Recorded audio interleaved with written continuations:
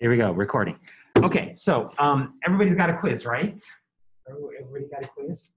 So yeah, how did we do on the quiz? I would say that it was very much kind of sink or swim. A number of us did pretty well, you know, and I would say on these quizzes, a score of, 15, 16, 14 is probably even a pretty decent score too on these. If you got much below that, then it's probably, missing something, right? And so once again, the purpose of these quizzes is first to give you a lot of opportunity, right, to get feedback, right? I think partly it's to kind of force you to keep up with the material because this class is very much a class that builds upon what we talked about yesterday, right? So what we do in day 2 builds on what we talked about day 1. What we talk about today builds on what we talked about yesterday. And so it's really important to get off to it, to keep up with the material. So that's part of it. If you didn't do as well as you wanted on the quiz, it's not the end of the world, but you need to take this as a learning opportunity, right? You need to see this as an opportunity to figure out maybe what you're missing, or maybe you didn't quite understand all the, the fine details, right, of what we were talking about. And so this is a really good learning opportunity to make sure that, if you're missing something, you get it right, because you can do very well in this class by doing poorly on the quizzes and well on the exams. You cannot do well in this class by doing well on the quizzes and poorly on the exams, okay? So in other words, if you use this as a learning opportunity to do better on the exams, you'll be good, right? You'll be good. So let's talk through the quizzes, and then, I'll go at kind of a reasonable pace here, but please jump in. If there's a question, if you don't understand something, please jump in and ask me to explain some more. Okay, so question number 2, true, false, explain. A change in supply always leads to a corresponding change in demand as price changes. This is false. And this seems picky, but it's not. If it was to be true, it would read, a change in supply always leads to a corresponding change in quantity demanded, right? Not in demand, but in quantity demanded. So let me share my screen here.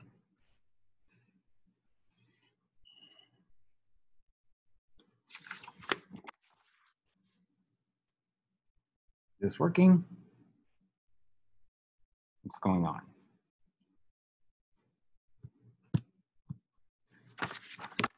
Sorry, hold on. Something's working funny.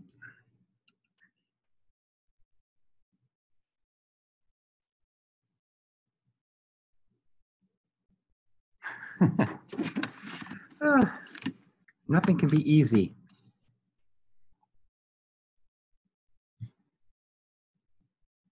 Whoa, something really weird is happening here. Sorry, hold on, folks. We're having some technical difficulties again.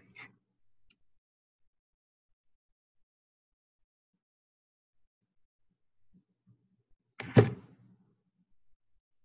got to be kidding me.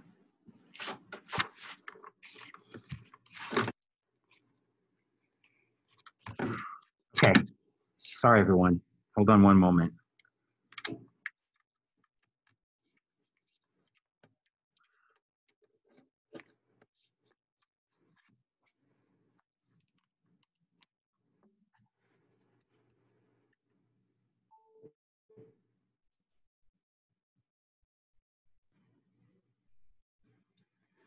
Okay, is everybody still there?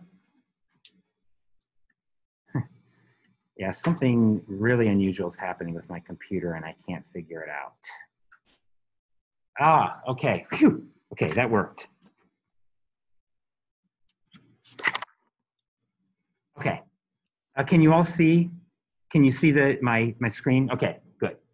So, what is this first question asking about? Here we have demand and supply, right? So what happens if there is a change in supply? Supply shifts, right? Because a change in supply is a shift in the supply curve. What then happens to demand? There's a change in quantity demanded as you move along the supply curve, or I'm sorry, move along the demand curve.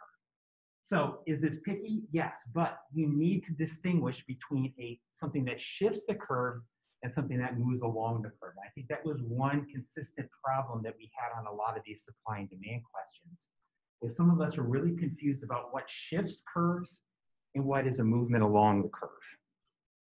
Okay, question 2, define ceteris paribus. This means all else equal, right? All else equal. So you change one thing, everything else being equal. What's meant by a perfectly competitive market, right? A perfectly competitive market has 3 things that are true about it. Homogeneous good, large number of buyers and sellers, right? Everybody's a price taker. Right? So you needed to have those 3 things to get full credit for this. What's true about market equilibrium in a model that is perfectly competitive? I would accept supply equals demand, or a better way of saying it is quantity supply equals quantity demand. In other words, there is no surplus or shortage. Question number 4. Genetically modified oranges are not only larger, but they have higher nutrient value. What will happen in the market for oranges? So in this question, it seems to me there's 2 things that have changed. Right? So remember, we're talking about the market for orange juice. What are the 2 things that have changed? Oranges are larger. What does that mean? More juice, right? There should be an increase in supply. Also, they have higher nutrient value. Higher nutrient value, to me, should increase the demand for oranges because they're more useful. And so it seems to me that both supply and demand would go up. What happens to quantity? It goes up. What happens to price? We can't tell, right? Without knowing how big these shifts are, we can't tell. It could stay the same, it could go up, it could go down. So the best answer here is that price is indeterminate. Right? The best answer here is that price is indeterminate. On these supply and demand questions, I was actually open to alternative explanations, right? And this is definitely true on the second page. But you have to explain to me, right? You have to explain to me. You just can't shift something, and then if it's not what I'm thinking, I can't give you credit, right? Because you have to explain what you're thinking. And so some of you, you kind of had half of this, but a couple of you had like supply shifting to the left. I mean, maybe that was just an outright mistake. Maybe you had some rationale for it, but if you couldn't explain it, it's hard for me to give you credit for it. Okay, question number 5. Suppose that the price of gasoline falls. What happens in the following markets? The market for autos. Well, what's the relationship between automobiles and gasoline?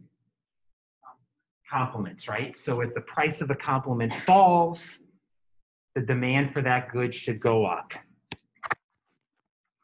Notice that when demand goes up, there's not a shift in supply, there's a change in quantity supplied, right? So we move along the supply curve as the price rises, but that does not shift supply. It's just a movement along the supply curve. How about the market for bicycles?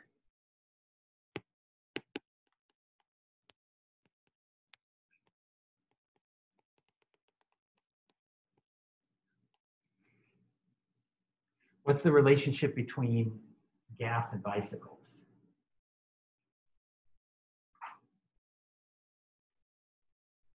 Anybody?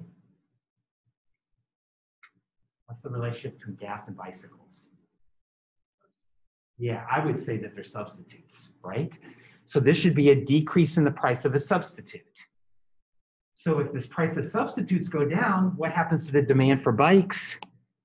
I would argue that demand goes down, price goes down, quantity goes down, and we move along our supply curve.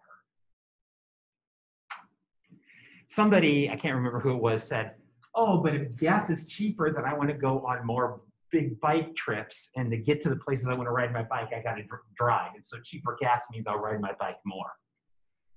I mean, I think I accepted that, but I think you're stretching, right? You're stretching. And the more obvious effect here is I think that the bikes and gasoline are probably more substitutes than complements. But, you know, once again, if you can be persuasive to me, right, I'm kind of willing to buy it. How about home delivery?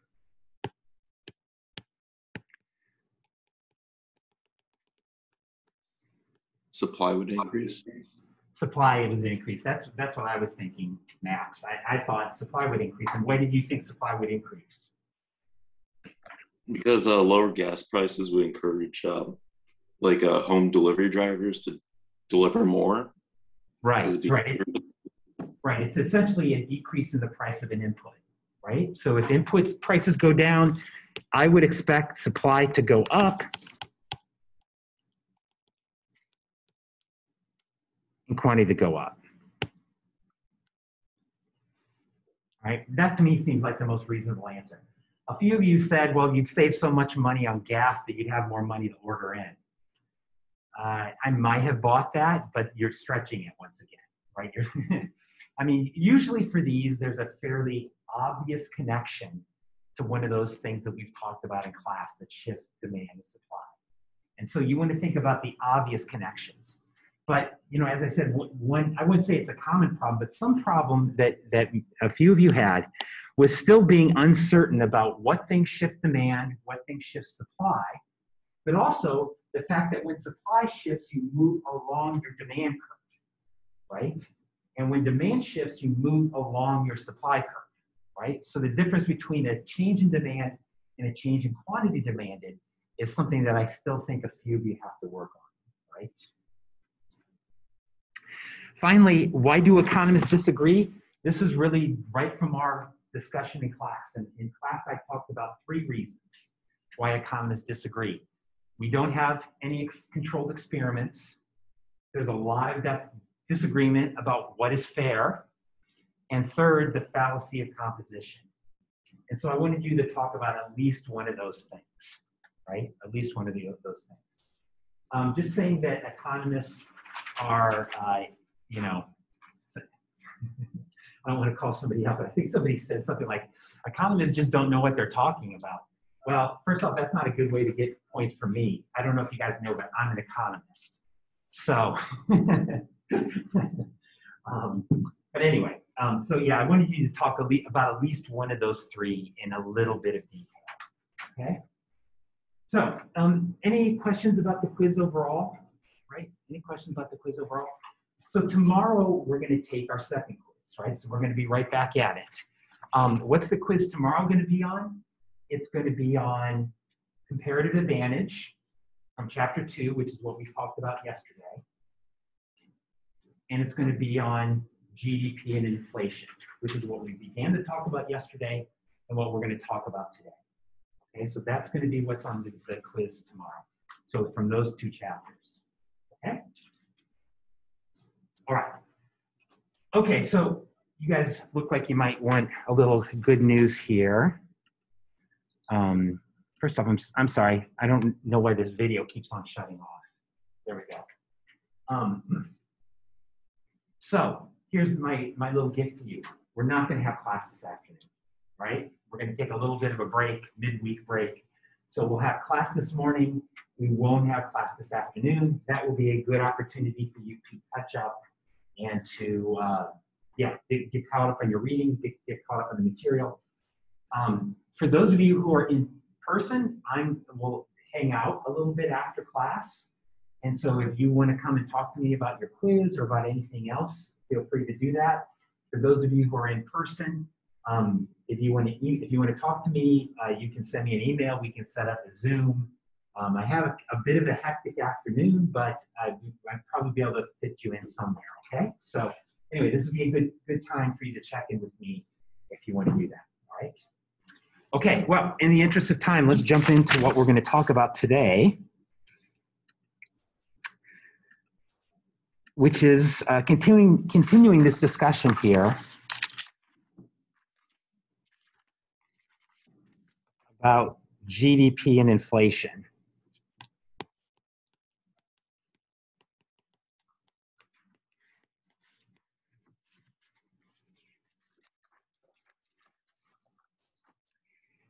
So yesterday, we really kind of talked about GDP, right? And I won't go back and kind of review what we talked about yesterday, other than just very briefly say, we talked about what GDP is, right? Its definition. We talked about what it measures. Remember, it measures aggregate income, aggregate expenditure, aggregate output. We talked about the components of GDP, how you can break out GDP into different ways. And the way that we will use most often in this class is that equation y is equal to c plus I plus g plus x minus n. Okay? So in other words, you can break GDP down into whether it's a consumption good, investment good, government purchases, exports, or imports. And then the last thing, well, I guess two more things that we talked about yesterday with regard to GDP, is we talked about the difference between real and nominal GDP, right? Who remembers what's the difference between real and nominal? What does nominal mean? Measured in current prices, meaning not adjusted for inflation. And what does real GDP mean? Measured in constant prices, right? And adjusted for inflation. And so obviously, when we talk about GDP, we need to think about inflation as well, because GDP incorporates current prices. By incorporating current prices, it also, in some sense, incorporates inflation, at least nominal GDP does. And so let's talk about inflation and how we measure it.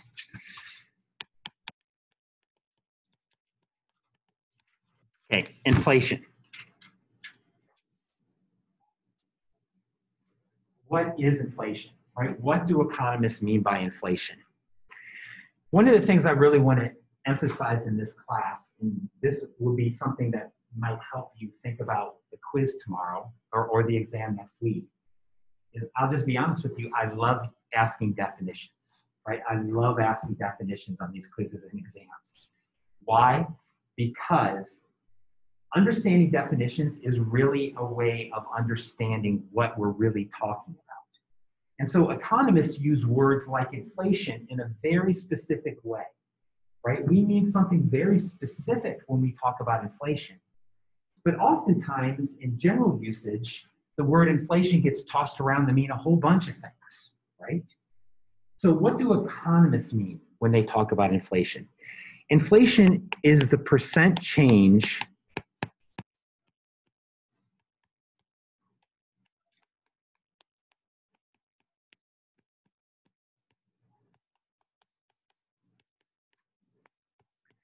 It's the percent change in the economy-wide price level.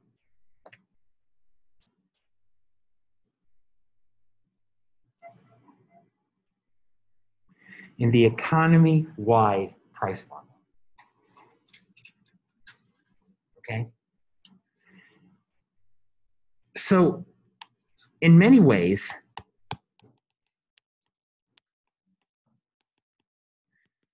when we talk about inflation, we are not talking about the price of one or two goods. We're really talking about the prices of everything, okay?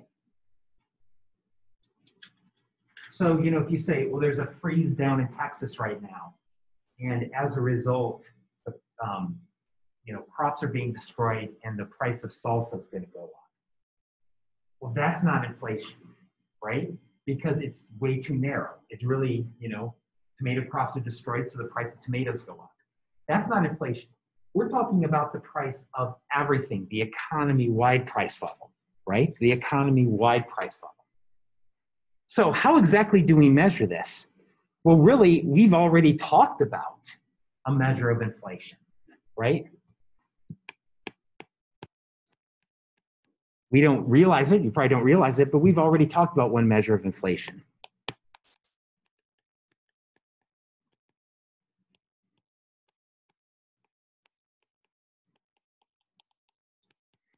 And this is what your book calls the aggregate price index.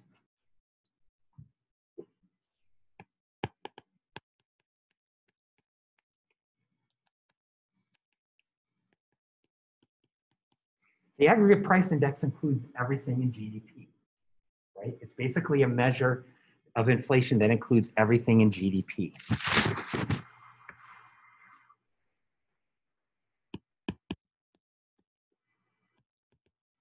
So how do we get this measure of inflation? Well, there's really two steps. The first step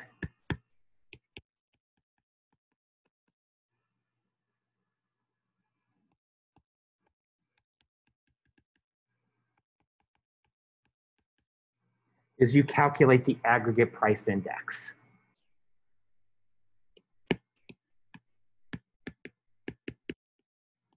Right, so for every year, you calculate the aggregate price index. And what is this index?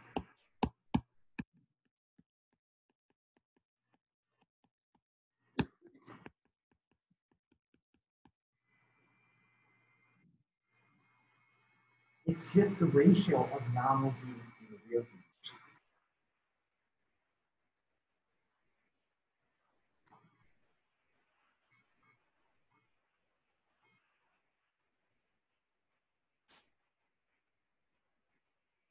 Why is this a measure of how prices have changed?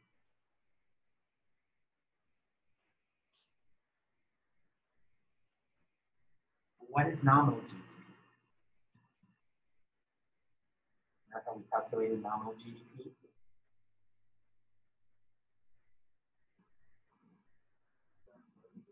Current prices times quantity. And what's real GDP?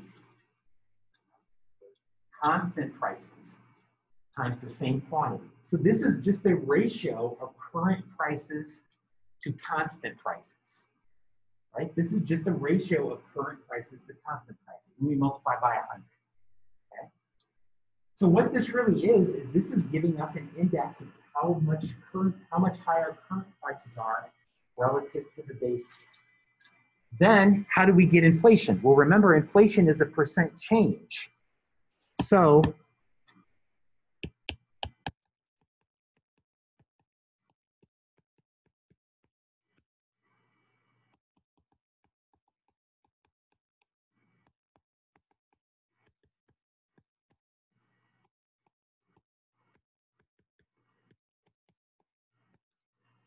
we would calculate inflation as, actually, let me change the numbers here.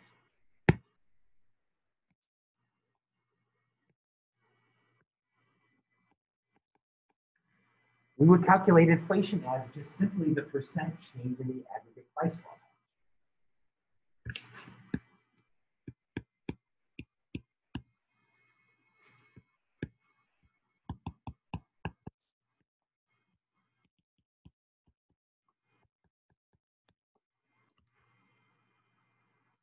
I ran out of room there. But the percent change in the aggregate price level would just be what the aggregate price level is in 2020 minus what it is in 2019 divided by what it is in 2019 times 100.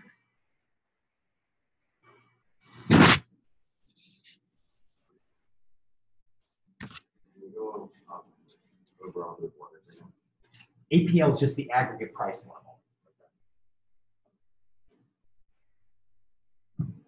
Okay, so inflation is just the percent change in this aggregate price level.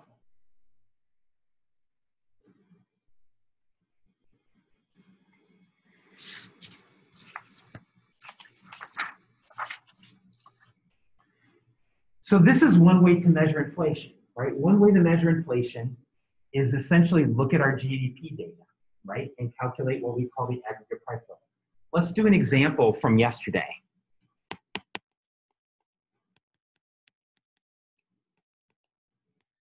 Remember,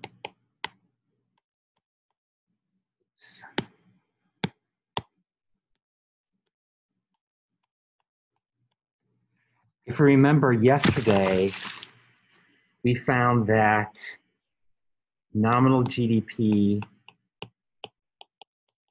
was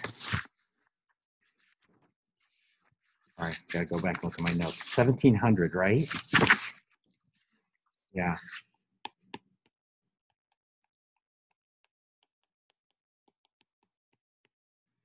And in 2020, we calculated nominal GDP to be 2,300.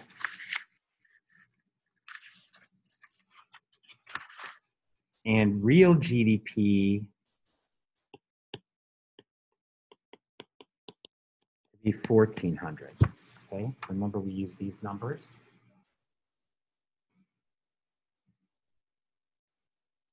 So this is from the example that we worked yesterday.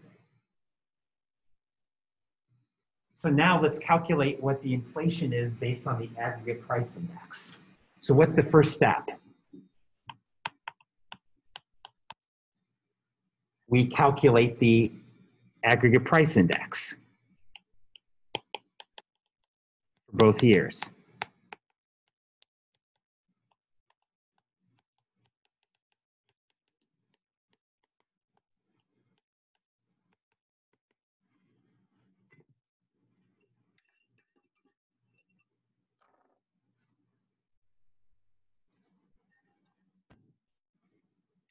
What's the aggregate price index in 2019?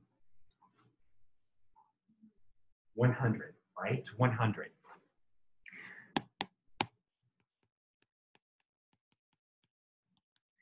In the base year, the aggregate price index is always going to equal 100.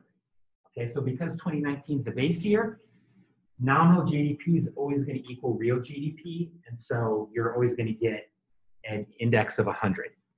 What about for 2020?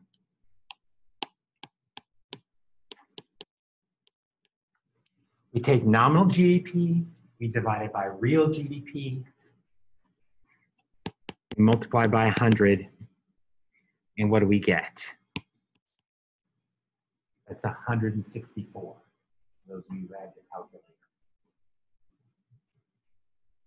So that's step one. What's step two? What do we do in the next step? We calculate inflation by taking the percent change in those numbers, right?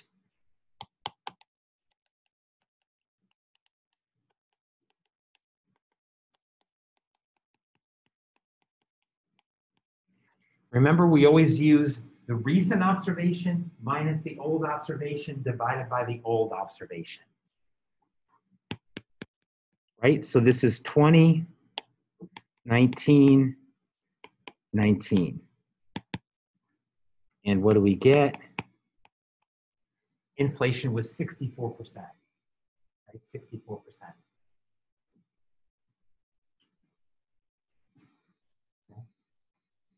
You think this is high? We'll talk about inflation later.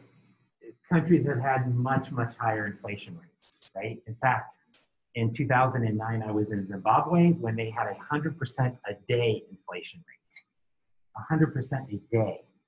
So I'll show you a little picture here in a minute, but to ride the bus when I was there cost $50 billion, 50 billion Zimbabwe dollars, right? So yeah, right, inflation can be very high in certain places, right? So 64% is not a crazy number if we look across countries throughout history. So this is one measure of inflation, right? This is one measure of inflation, and we've already kind of done the dirty work in understanding this, right? What's the key about this measure of inflation? It includes everything in GDP.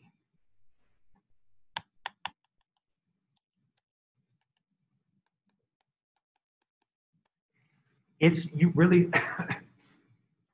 looking at inflation as everything in GDP. It is a very broad measure of inflation. Right? A very broad measure of inflation.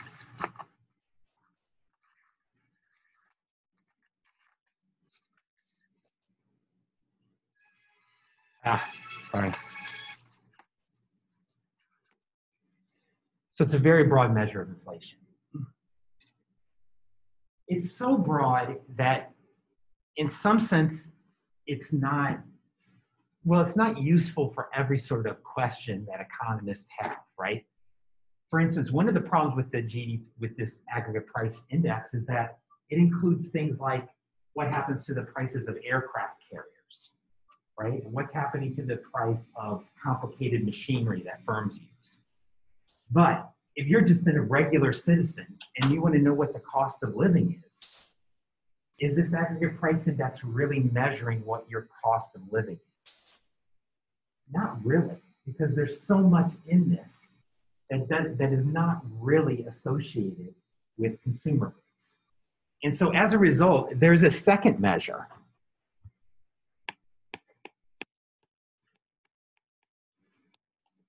of inflation.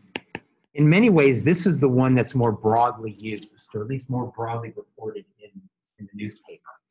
And this is called the Consumer Price Index.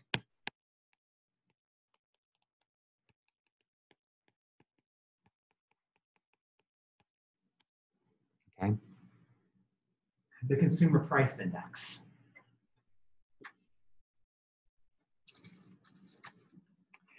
The Consumer Price Index, as you might guess from its name, is really focused on consumer goods.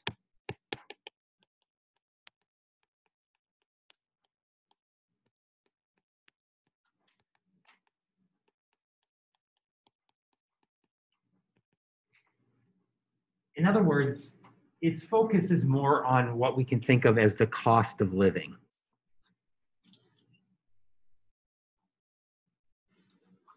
And this is, as I said, the measure of inflation that is most widely reported in newspapers.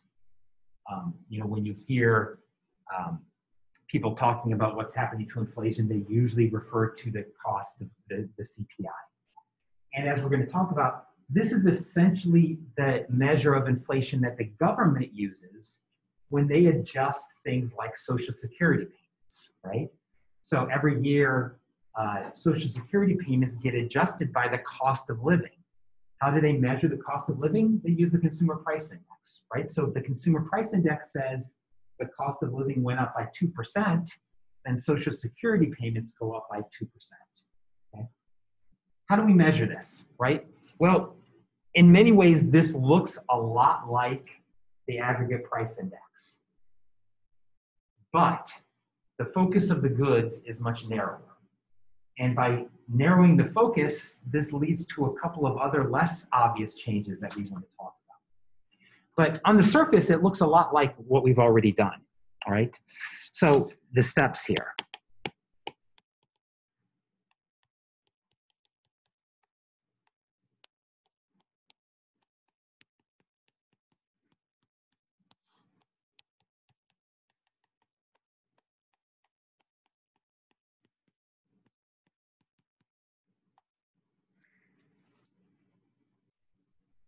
Okay, so the first step is you fix the basket of goods that a typical household buys.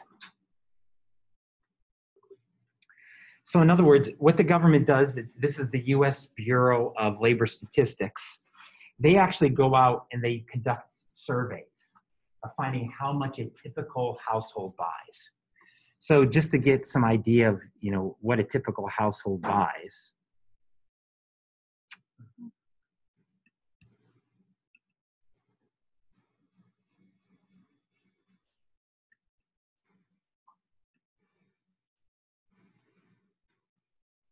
Okay. So just to kind of give some feeling for what kind of goods are included in the Consumer Price Index. About 43% of what's in the Consumer Price Index is housing expenses, right? Basically how much you pay for rent, how much you pay for mortgage. And once again, the focus here is on the average household, right? The household with 2.2 kids and, whatever is average nowadays. About 15% of this basket is related to food and beverages. About 12% is transportation. Medical care is about 9%. Education, 7%. Recreation, 6%. Motor fuel, 3%. Apparel's 3%, and then just other things, right? So that just gives you an idea of what the Consumer Price Index is looking okay?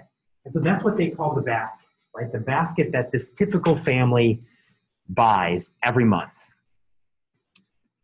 Okay, once you get the basket, then the next step is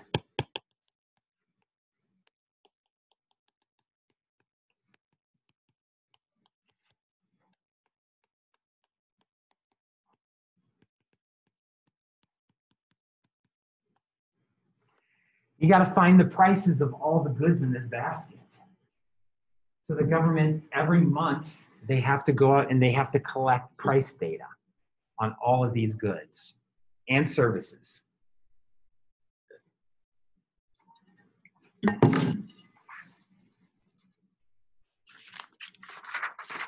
And that, in some senses, become more complicated over time, right? Because it used to be that Americans kind of all shopped in the same way. Now, increasingly, Americans are shopping in much different ways, right? Many people have moved online. There's a lot more variety online than there is in person. And so, this is a continual challenge for the government to be able to make sure that their prices reflect the prices that people are actually paying when they go shopping. Third,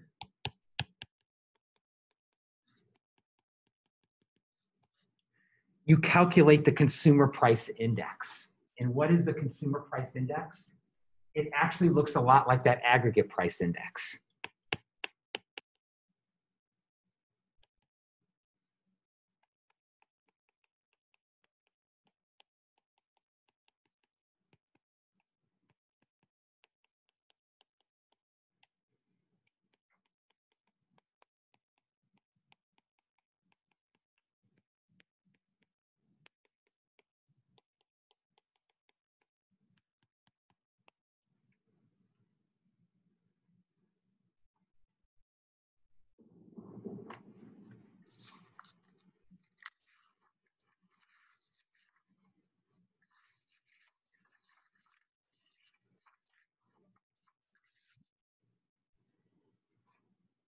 Does this look familiar? It looks a lot like the aggregate price index, right? The only difference here is instead of measuring GDP in current prices, we just measure the cost of this basket in current prices. Instead of measuring GDP in base year prices, we measure the cost of the basket in base year prices, right? But very much like the aggregate price index. And so, as a result, what's the next step then? You just take the percent change in this, and that's how you get inflation.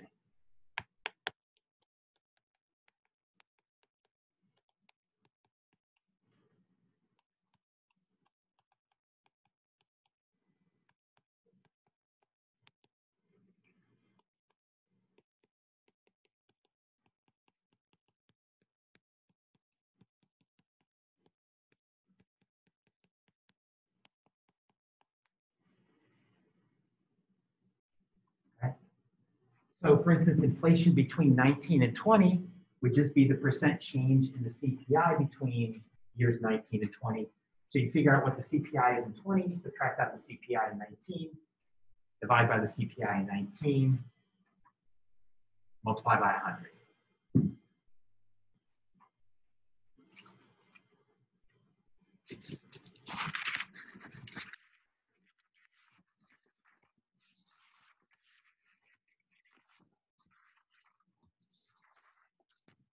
Okay? So on the surface, these look a lot alike. The aggregate price level looks a lot alike. The main difference on the surface is that just the goods that are included, right? The aggregate price level includes everything in GDP. The consumer price index focuses on consumer goods. Now, there's a deeper difference between these two that I'm going to come back and talk about in a minute, okay? But before I talk about the deeper difference between these two, let's just do a simple example, all right? Let me give you some numbers. Ordinarily, I would have some of you come up and do this, but I think it's probably given our circumstances. I'll just kind of work through this example up here and kind of talk as I work through it, okay? And then you ask questions if something isn't clear. So let's say that we have three goods, X, Y, and Z. I'm not feeling very creative this morning.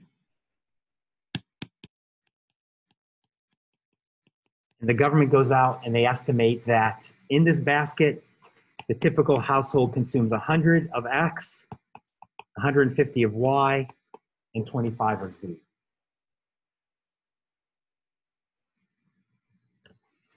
And let's say that the price in 2010 was this, and the price in 2011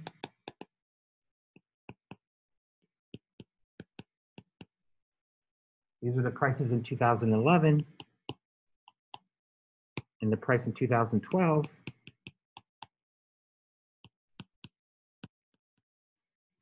is this.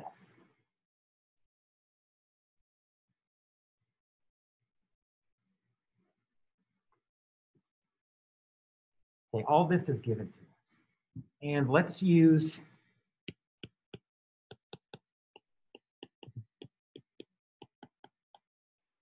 Let's use 2010 as the base year. Right? Let's use 2010 as the base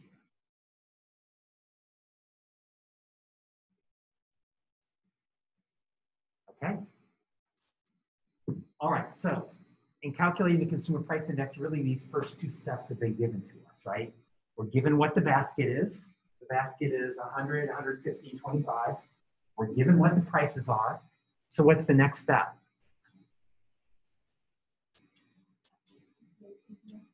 Calculate the CPI for each year, right?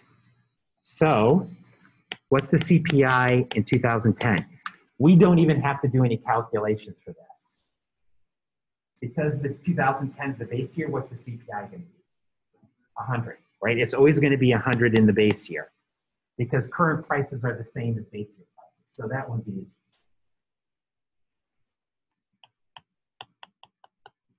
How about the consumer price index in 2011?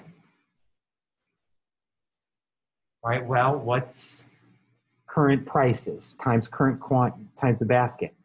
We have to do $1 times 100 plus 150 times 150 plus $3 times 25. Right? That's using current prices. Well, no. Do you see what I did? Yeah, I did the wrong. Did you use the wrong year? Yeah, thank you. Yeah, I use the base year, right? In the numerator, it's the current year. So I need to use 2011 prices, right? 2011 prices times the quantity.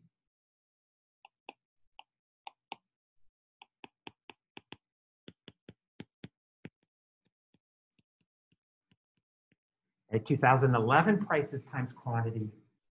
And then in the denominator, I use the base year prices.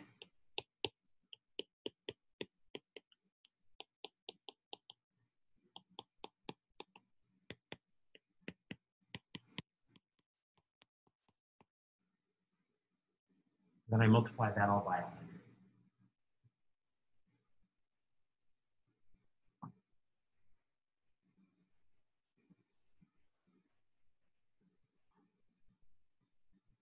Okay, so get out your calculators.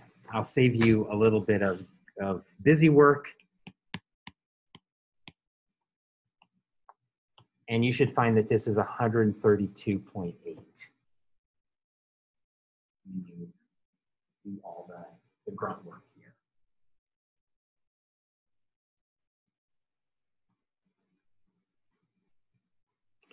How about 2012?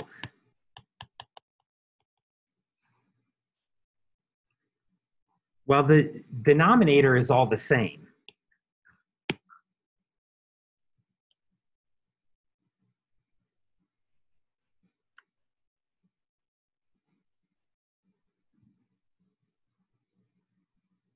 Sorry, something.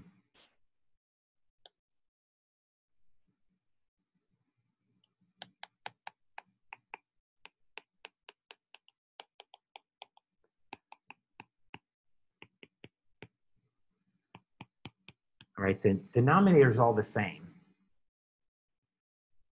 What's the numerator? Here we use 2012 prices times quantity, right? 2012 prices. So we use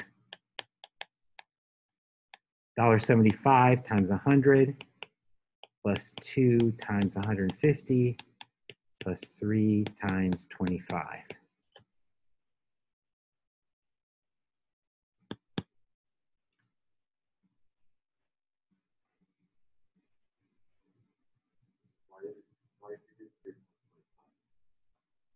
Because in 2012, the price is 3, right?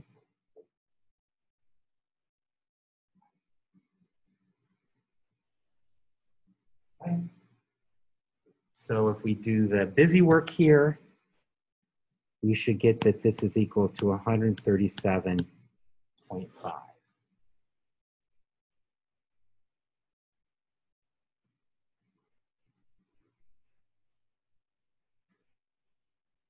So what does this mean? That inflation, does this mean that inflation was 100% in 2010 and 132% in 2011 and 137% in 2012, right? No, right? How do we get the inflation rate? You got to calculate the percent change, right? You got to calculate the percent change. So step 4 is calculate inflation between each of these years. We need to calculate inflation between 2010 and 2011, and then we need to calculate inflation between 2011 and 2012. So what is it between 2010 and 2011?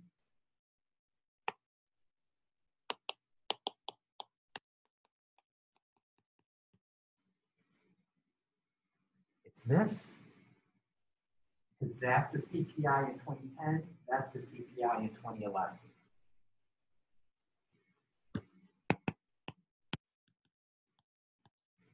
So inflation was 32.8% between 2010 and 2011.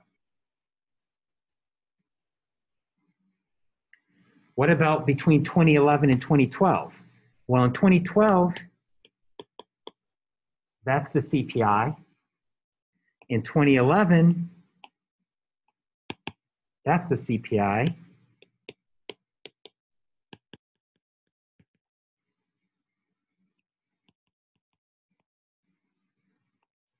And we get 3.5%. So inflation went down a lot between 2011 and 2012. Right?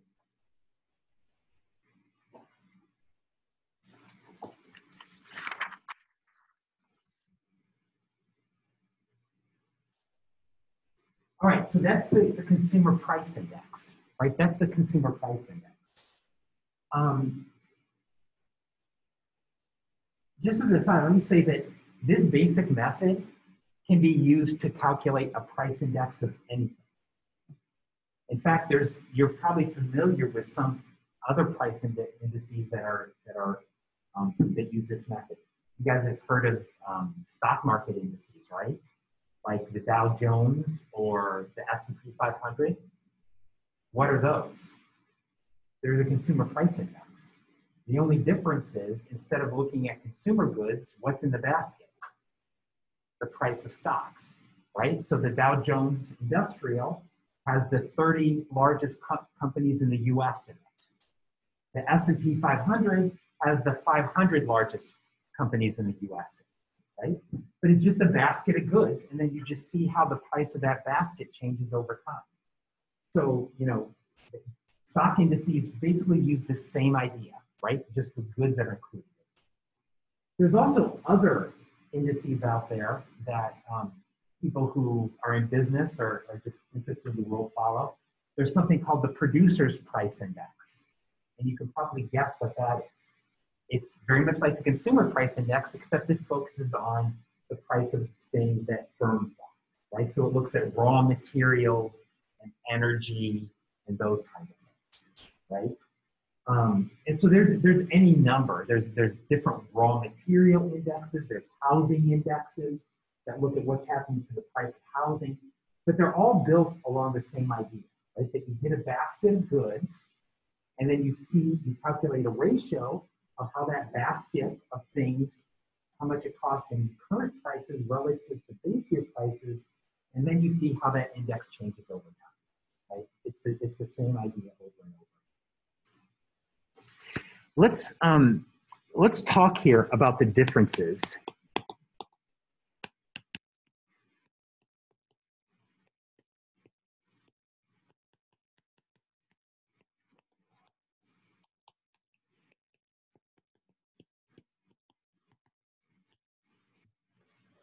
The differences between the consumer price index and the aggregate price index.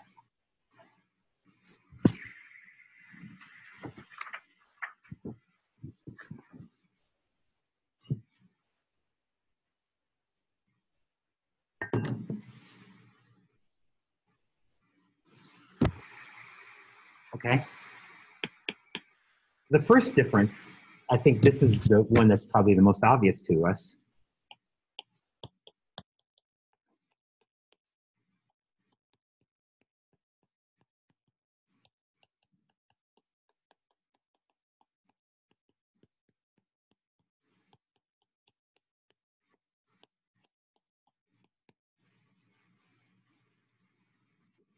Is that the aggregate price index uses all goods in the GDP, while the consumer price index focuses on consumer goods. Okay, so that's the first one, right? And I think that one is fairly obvious. But there's a couple of other differences that are probably not as obvious that are worth talking about. One is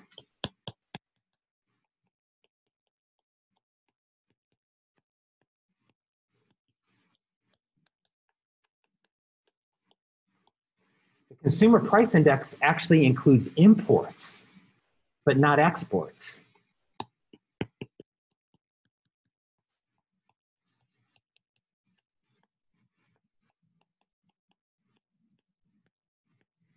The aggregate price index includes exports, but not imports,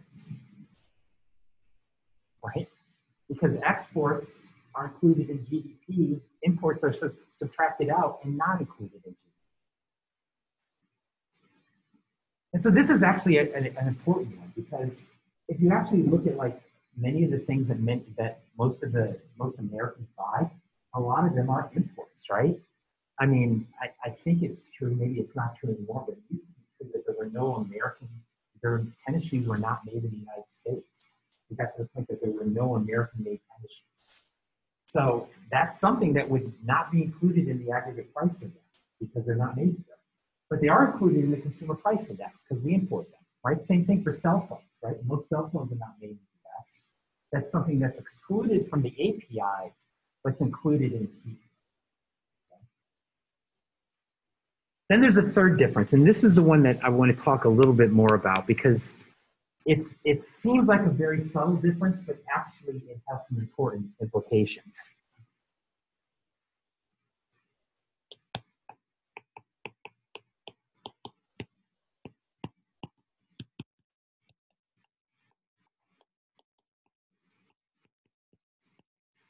The quantities in the aggregate price index change all the time as GDP changes.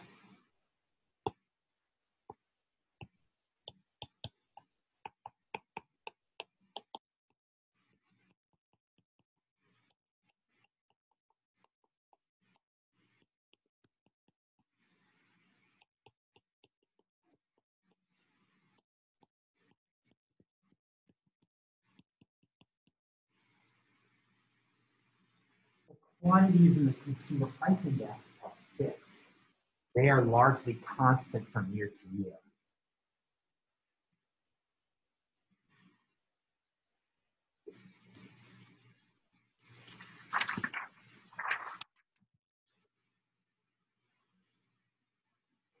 So in other words, you know, as production goes up and down, quantities in the GDP go up and down. But in the consumer price index, what does the government assume? That households pretty much buy the same thing month to month and year to year. Yes, they update it, but they update it only periodically and they update it only gradually. Now you might say, okay, that's cool. But the problem with this is that this introduces some biases.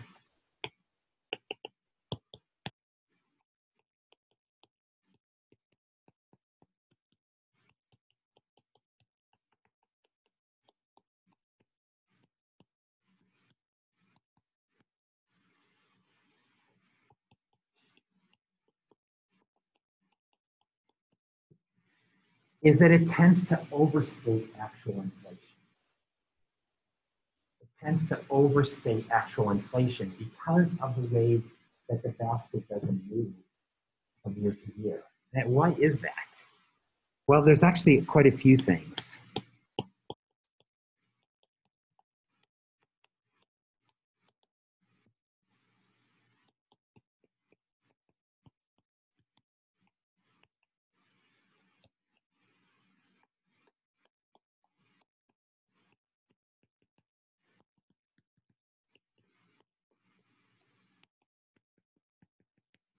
One is that there's a substitution bias. Sorry, I don't know where that's coming from. There's a substitution bias in the consumer price index. Okay? So let me explain it this way. There's a freeze down in Texas. As a result, the price of salsa goes way up. What are most households going to do? Probably buy less salsa, right? They're going to buy less salsa and more pepper. That's a substitute. Probably it's not for me. More ranch dressing, all right? So people will switch to a cheaper substitute, right? But what's the consumer price index going to assume? You keep on buying just as much salsa, right?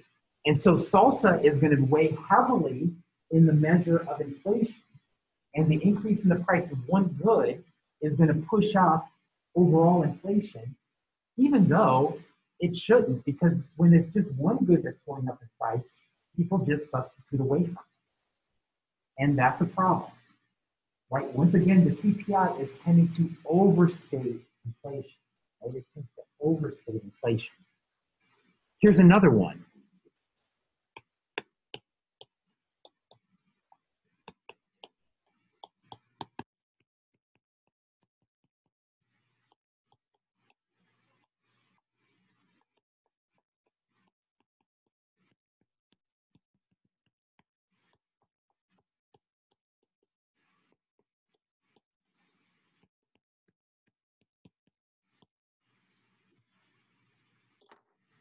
Sometimes there are unmeasured changes in quality that create a bias in the consumer price index.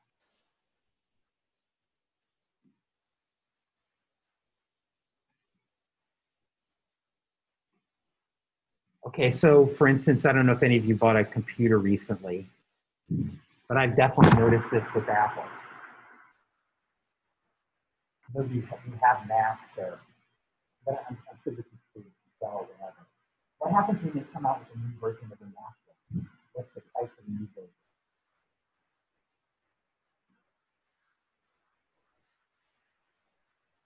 Pretty much the price of the old version.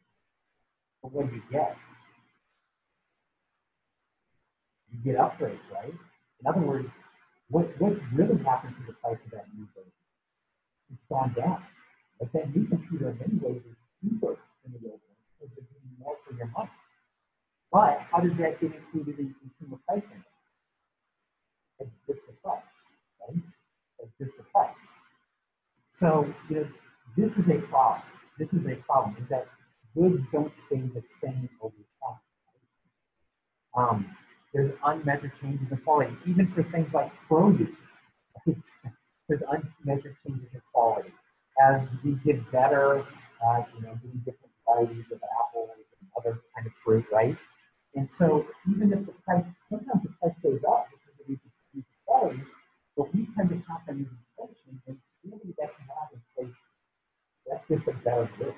Right? That's just a better good. Another problem that the government constantly struggles with is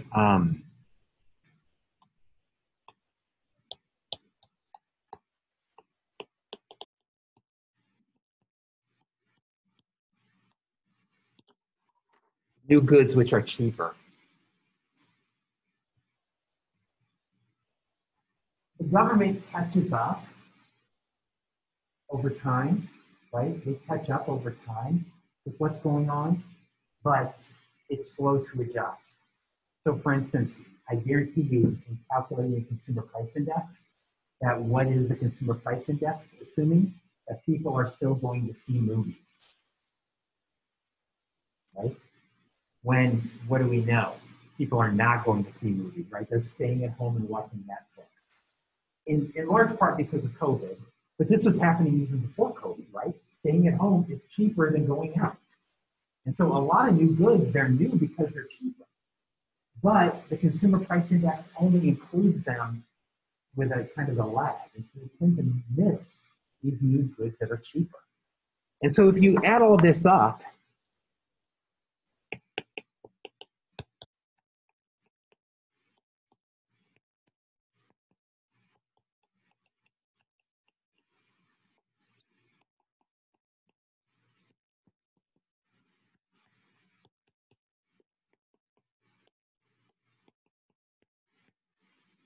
is that the CPI tends to overstate inflation anywhere between 0.1% and 1% a year. And why can't we give a more narrow range? Because it really differs year to year, depending upon what's going on. It's different.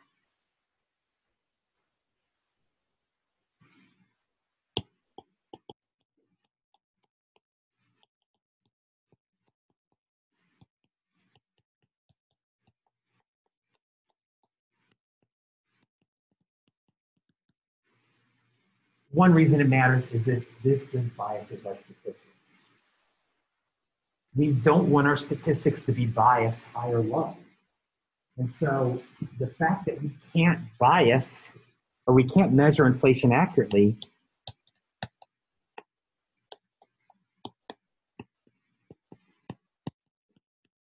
means that when we calculate real variables, we're going to get distorted values. Right? Because what is real again? It's adjusted for inflation. So if we adjust for inflation, but inflation is biased, then our results will be biased. And so from economics, from an economist's point of view, this is important because we want to have accurate statistics. But it's very hard for us to get accurate statistics. Right? All statistics have problems, and this is one of the problems with the consumer price index, is that while it's a widely reported measure of inflation, it almost certainly is a little high. Right? Almost certainly it's a little high, and sometimes it can be a lot high. This also matters because of policy.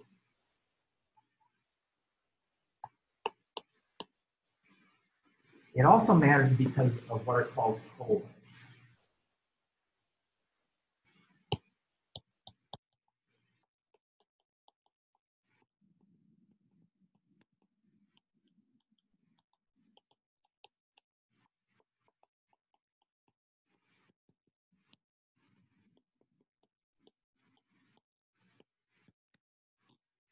Okay. A COLA is a cost of living adjustment. That's just an abbreviation for a cost of living adjustment.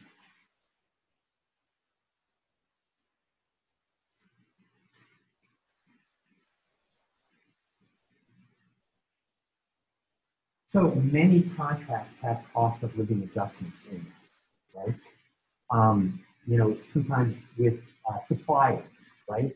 You'll get into a contract with a supplier and they'll say, well, we're going to give you this input, and the price of that input is going to go up at X% every year, right? Or more commonly, this is very common in wage contracts. Okay? I don't know if any of your parents are in unions, but almost all union contracts have cost of living adjustments. Right? So you might sign a 5-year contract, and what does the COLA say? It says that your wage will go up by X percent, or more likely, it will go up by the consumer price index. And so often these COLAs are tied to the consumer price index.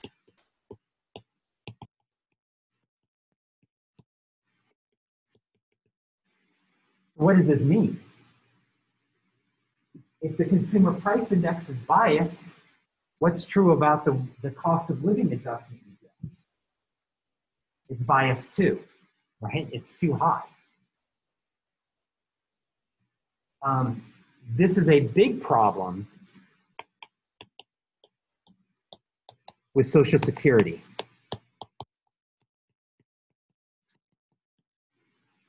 Because Social Security has a COLA in it. It has a cost of living adjustment. I think I mentioned this just a little bit ago. That every year, Social Security checks go up by the cost of living. And what is that cost of living measured? So how's that cost of living measured? By the consumer price index. So who benefits from this?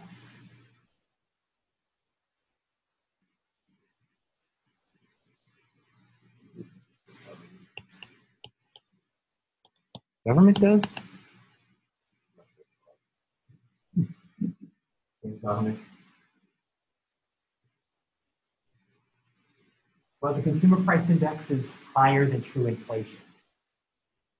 So what does that mean about your grandma's check she gets from the government? It's going to go up by more than true inflation. So she benefits from that, right? This distortion tends to benefit those who are receiving payments.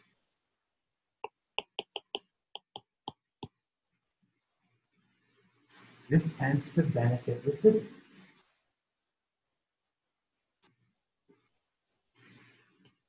Who pays the costs? Who's paying the cost for your grandma's Social Security check? Taxpayers.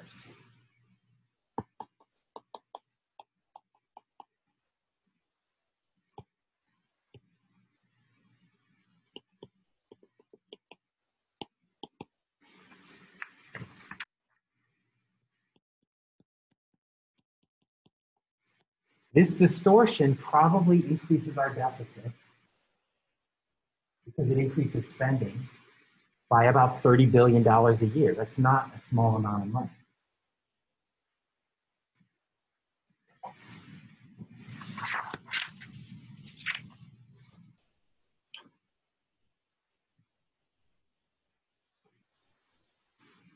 So yeah, this is just a practical way that the statistics that we use in economics matter, right? They have real consequences, right? They have real consequences.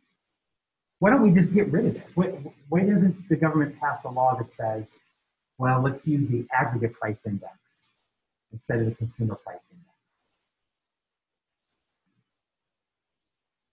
Who's going to be pissed about that? Right. Those who are retired. Who would be happy about it? Taxpayers, particularly young people like you who have a lot of years of taxes paying ahead of you. Why doesn't it get changed? This is back to that special interest consideration, right? That a lot of you share the cost of this, but it's kind of dispersed among a lot of people. Who gets the benefits? Concentrated in a small number of people. What's true about those small number of people? They vote. What's true about, don't mean you literally, but people your age? They largely don't vote, right? Or don't vote in nearly as high a percentage. And so it's the classic special interest, right? That there has been talk about this in past budget negotiations, but it's inevitably fallen through because people realize that, going against the retired, the AARP, going against the retired people lobby is not good politics, right? It just simply is not good politics. So, here's another example where politics kind of throws a wrench in good economics, right? I mean, this is a, a distortion that was not intended. It's there, and yet we can't fix it because politics prevents us from doing so, right? And so if you actually look at the data, the good news is as inflation has been lower here in the US, and we're going to talk about inflation much more. Or we're going to talk about inflation much more in this class as we go along. But the good news is that as inflation's gotten kind of lower, that there are smaller differences between the consumer price index and the aggregate price index, right? But here the purple line, this is a little hard to see. The purple line is the aggregate price index, or here it's called the GDP deflator. So your book calls it the aggregate price index. So that's the purple line, and then the green line is the consumer price index. And the orange line is the producer price index. So what do we typically see? The producer price index is a lot more fluctuation, a lot more up and down. And that's because there's a lot of things like energy prices and raw materials, the prices of which fluctuate a lot. If you just compare the consumer price index to the aggregate price index, once again, you see the consumer price index tends to fluctuate more than the aggregate price index, right? In part because a lot, the consumer price index, a couple of the components in there are very sensitive to price fluctuations, such as food. Like food actually has a relatively big swing in prices because of things like freezes, right? And so, there's a more volatility in the consumer price index than the aggregate price index. But you'll notice here, particularly if you look back over time, there were bigger differences between the two. Those differences have really kind of shrunk over time, in part because the level of inflation has gone down, right? Notice here, in 1980, we had nearly 20% inflation, right? Regardless of how you measured it, we had about 20% inflation. The last few years, we've been very close to about 1% inflation. And in fact, right, there's been, in 2008, we actually had negative inflation for a brief period of time, right? Just like we had negative inflation back in 1929 during the Great Depression. So, the good news is there's not today, as the level of inflation has gone down, there's not as big a difference between the consumer price index and the aggregate price index. So, there's how we measure inflation. Now, some questions that this graph should obviously raise in you is, well, why is inflation so much lower today than it used to be? And what the hell was going on in 1980?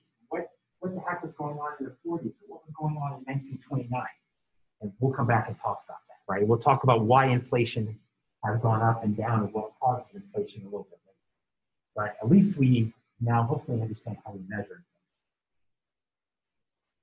it. Okay, so that's the end of chapter 7, right? And that's really the end of the material that will be on your quiz tomorrow. So once again, the quiz tomorrow is going to be on comparative advantage from chapter 2, and then everything in chapter 7 related to GDP and measuring inflation, right? Okay, we still have about 40 minutes or so. So I think what I'm going to do is let's move on to chapter 8, get a start here on chapter 8.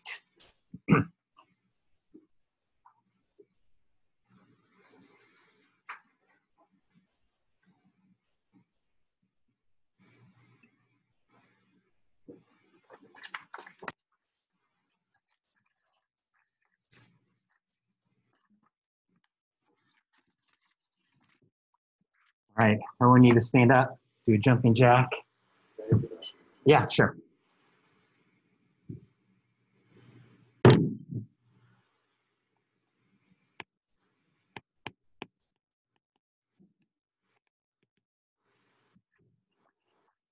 Okay, chapter 8.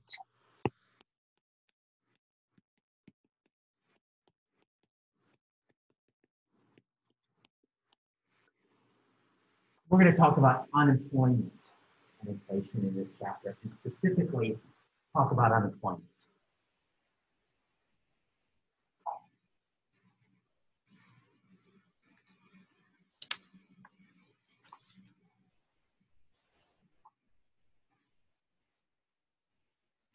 So some of the questions that we're going to address in this chapter here. How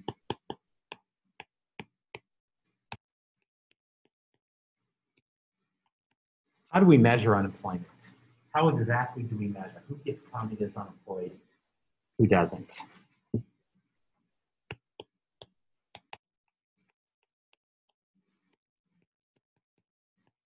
Why does unemployment matter?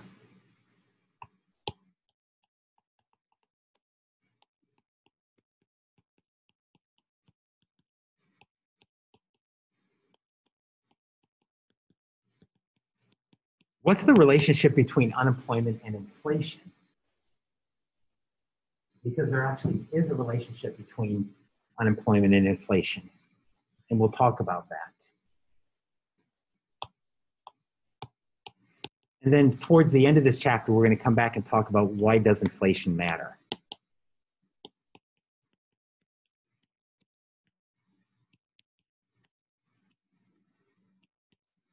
Why should we be worried about inflation if it hits 20% or 0%? What's the difference? Right? What's the difference? Okay, so these are a few of the questions that we're going to try to address in chapter 8.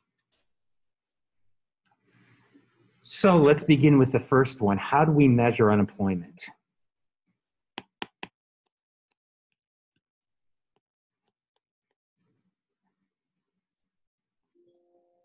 Sorry.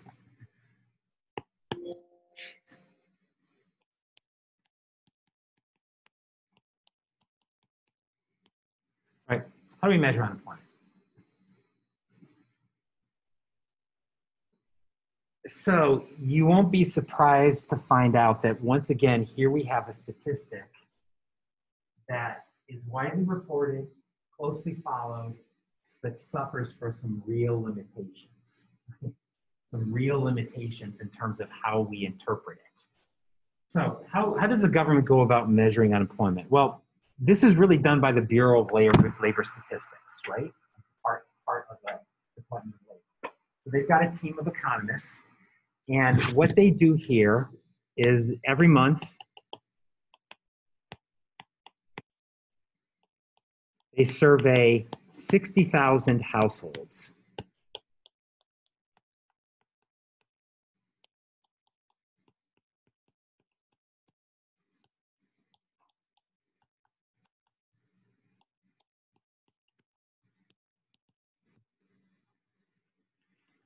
And in every household, they figure out everybody that's 16 and older.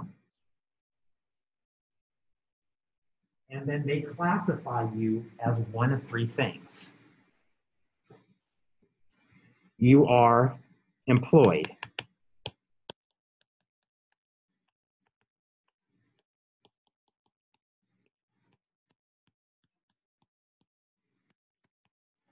Meaning you're working more than 20 hours a week.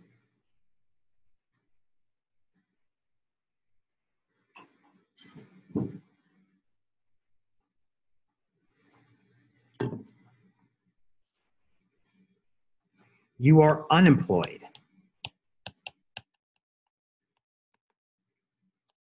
Which means you're actively looking for a job.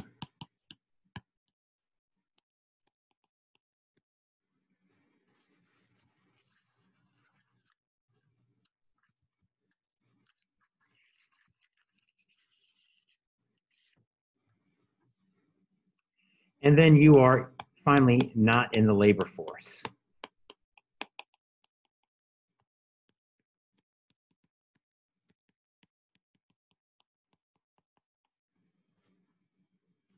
Which means that you don't have a job and you're not looking.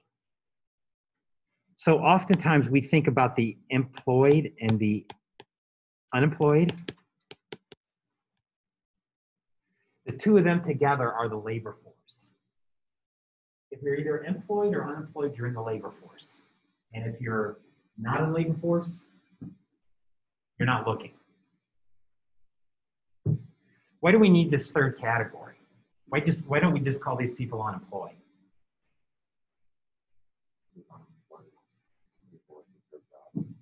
Right. I mean, what's the problem with, I mean, you're not looking for a job, right? So which category do most of us fall into? Not in the labor force, right? Why don't we want the government to classify all of us as unemployed?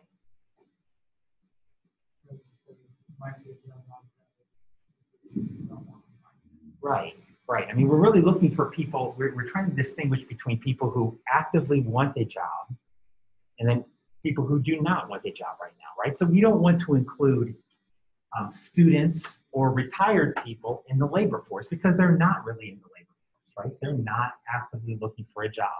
So that's why we have this third category. You're employed, you're unemployed, and you're not in the labor force. So basically these surveys, there's a series of questions that try to get at, you know, which of these you really are, right? Which of these you really are, asking, you know, how actively you look for jobs if you don't have a job, how much you work every week, these kind of things.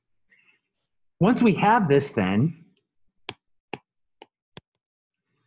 the government can really calculate two statistics that are I think are useful for us to think about. First is the unemployment rate, right? The unemployment rate. And the unemployment rate is just the number of people unemployed divided by the number of people in the labor force. Remember, the labor force is the unemployed plus the employed times 100. So what's the key thing to note here? The unemployment rate is not a percent of the population. It's not a percent of the population. It's a percent of the labor force.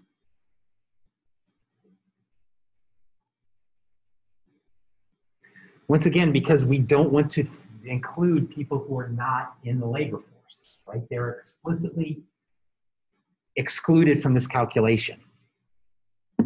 Now, what about those people who aren't in the labor force? Well, the way to think about how big they are is to calculate what's called the labor force participation rate.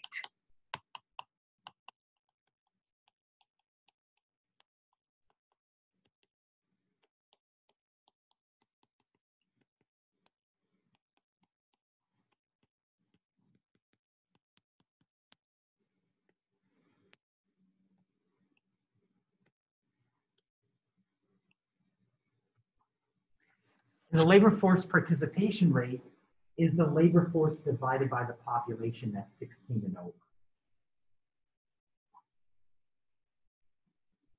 So this lets us know of everybody who's 16 and over, how many people are actually in the labor force and how many people are outside of the labor force.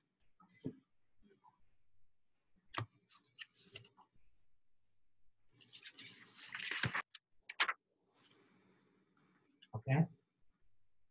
So that's how we calculate these two widely reported statistics, right? The labor force participation rate and the unemployment rate. Let's just look at some data here.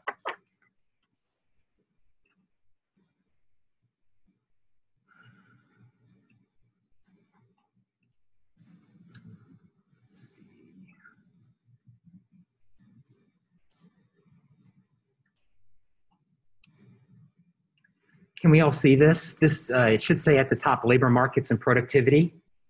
Can you see this online? Okay. So first, let's look at this.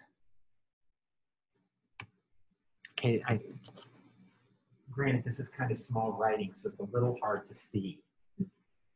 But the red line is the unemployment rate in the US. So let's look at the red line first. Notice this doesn't go down to 0. That's 2.5% and 5%. okay? And so what's happened to the unemployment rate here over the last, since about the year 2000? We'll look at some longer data. In fact, I can show you some longer data here in a minute. But, in general, at least before the 2008 financial crisis, and over the longer run, unemployment tends to fluctuate around 5%, roughly, right? So we're going to have a name for that, but there's kind of a long run rate of unemployment. That is roughly about 5%. We'll talk about where that comes from. But what tends to happen during recessions, we tend to see a big jump up in unemployment. And specifically, that's these gray shaded areas. So in 2001, we had a recession where unemployment jumped up sharply. And then what happens after a recession? It falls back, but it tends to fall back very, very slowly, right? In other words, when people lose their job, they often do get back in the labor market, but it often takes them a long time, right? It often takes them a long time. So, in 2001, which is a relatively mild recession, you see that unemployment went up. It kind of actually was stable for a while, and then it only very slowly fell back down. Then in 2008, we had this big increase in unemployment from about 5% to almost 10%. And then what's happened since 2008? Well, there's basically then a decade of unemployment gradually falling back down, right?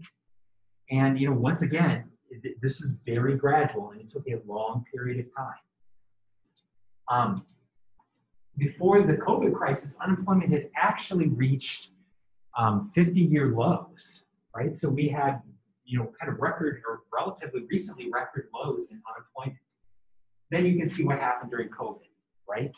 That unemployment rate went from, a little bit like 2.8% all the way up to almost 15%. Now, what's unusual about COVID was we don't usually see this with unemployment. Unemployment spiked way up and then it came right back down. A lot of it came back, right? So this was really people who really had those layoffs for the first couple of months when everything shut down, right? And when people were, when people were scared, I still think people are scared. Maybe I should say when people were more willing to abide by social distancing requirements, right? And so, so right when it happened, I think there were a lot of shutdowns. A lot of people just stopped spending. And then, after a few months, life has relatively returned back to normal. I mean, not all the way back, but, a lot of people have gone back to something that looks somewhat akin to their regular lives, or at least their spending patterns have. And so we've seen a lot of that unemployment go down. But, I think most economists believe that how long is it going to take us to get down to here? Now the pace is going to be much slower, right? Because these are jobs, many of them, that just simply may not come back, right? Because, for instance, we know that a lot of small businesses have closed. We know a lot of restaurants are closed. It's quite possible people are not going to go back to the same kind of behaviors they had before COVID in terms of travel or in terms of eating out. They might want to eat in more. If you eat in, that means less of a need for people who, are waiters or waitresses. So, we'll have to see. But anyway, that's what the unemployment rate looks like, right? That's what it looks like. What about the labor force participation rate? This is really instructive, right? And this actually tells us a lot about what's been going on in the U.S. economy if we look at this labor force participation rate. If I could, I'm trying to think. Well, I don't think I can do it on this version, but if we went back to the labor force participation rate all the way back to 1950, what would we see? That between 1950 and 2000, there was a big increase in the labor force participation rate. And what was driving that?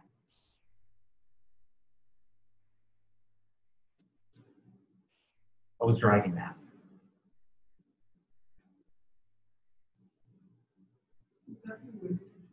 Women entering the labor force, right? That was almost entirely driven by women entering the labor force.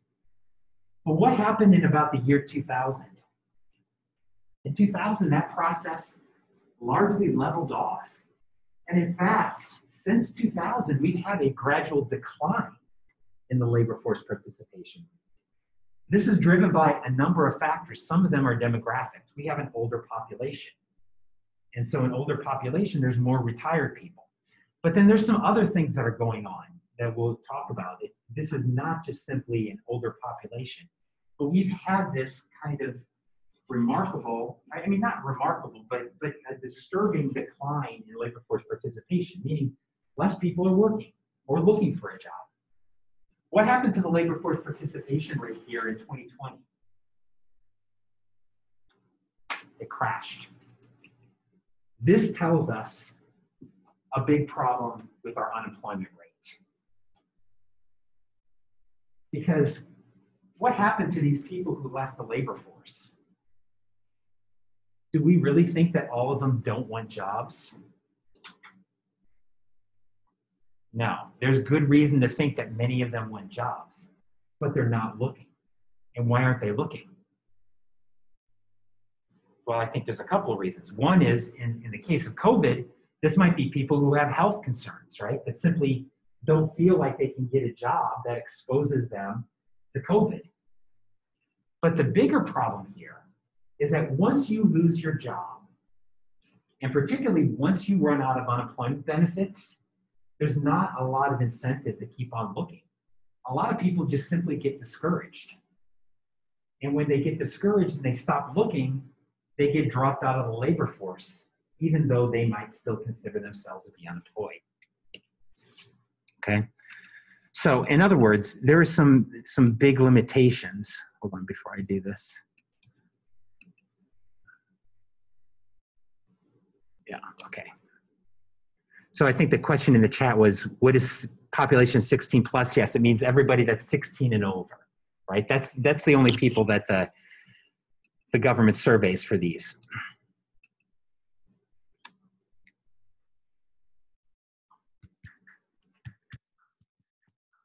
Okay, so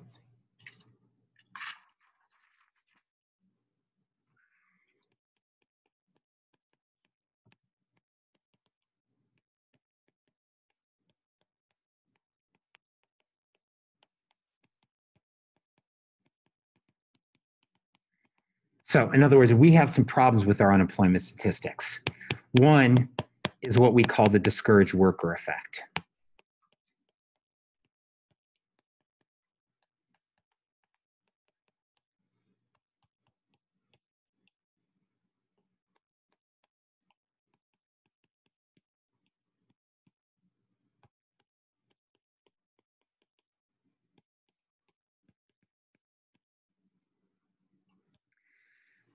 Right, so the long-term unemployed give up looking for jobs.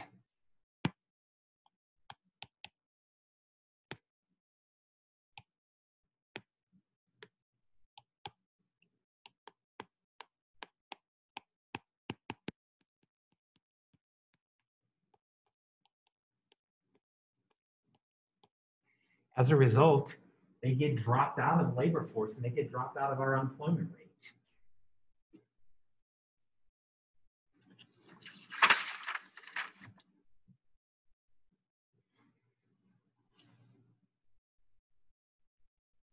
This is particularly true for people who are unemployed for longer than 6 months. Because typically, unemployment benefits in the US operate on essentially what's a 50-50 system. If you become unemployed, you get 50% of your previous pay for half a year, right? Half of previous pay for half a year. So what typically happens? To get unemployment benefits, you have to show that you're looking for work. So while you're eligible for unemployment benefits, people will look for work, right? But what happens if you're not able to find a job in those first 6 months? You tend to get discouraged. And once you get discouraged, when you get called by the US government and say, hey, have you been looking for a job in the last 4 weeks? And you say no, then you're counted as not in the labor force. Even though you might consider yourself to be unemployed, the government's not going to consider you to be unemployed if you're not looking for a job. And so obviously what this means is that the way we measure unemployment tends to understate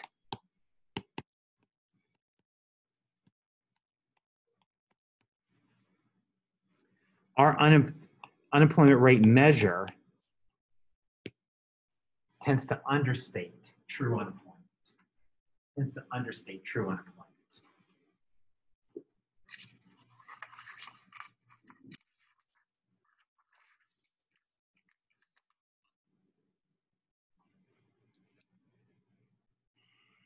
That's what the discouraged worker effect is. And this is really important because it means we're missing a lot of people, right? We're missing a lot of people. You really have to think about the unemployment rate as kind of a minimum, right? But in reality, it's a floor. But in reality, true unemployment is almost certainly higher than that reported estimate, right? There's a couple of other problems with the way that we measure unemployment. It ignores the underemployed.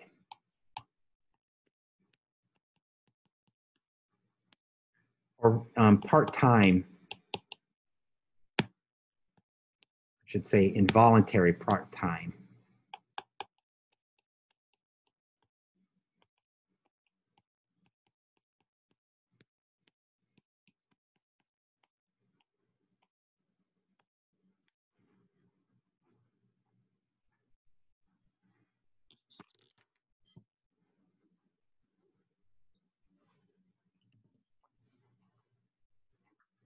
Okay. So what happens if you are working 20 hours a week, but you're working 20 hours a week because the only job you can find is 10 hours as an Uber driver, 5 hours as an Uber Eats driver, and 8 hours working at an Amazon factory. Well, you're getting 20 hours. The government's going to consider you to be employed, but you probably consider yourself to be unemployed because you're having to manage 3 jobs that give you very little hours, right? Or this happens, you graduate from college. I definitely, I'll tell you a story that doesn't make me sound like a very good person. Maybe it's an accurate story. But I lived with a guy for 3 years when he was in college, my roommate.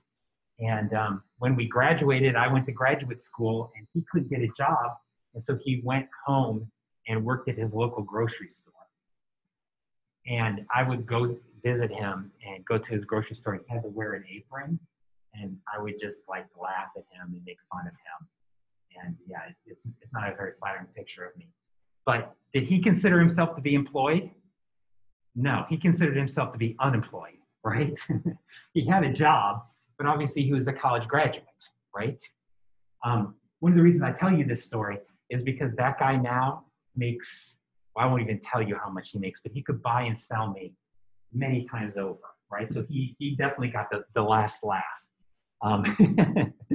But yeah, I mean, a lot of people technically are counted as employed, but is it the job that they really want to do, right? And is it sufficient to give them full-time employment?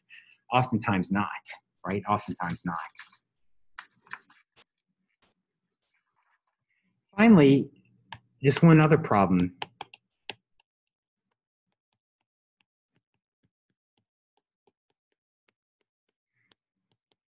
As we've already talked about here, unemployment really ignores the duration of unemployment. Oftentimes, it's not that you're unemployed, it's for how long are you unemployed.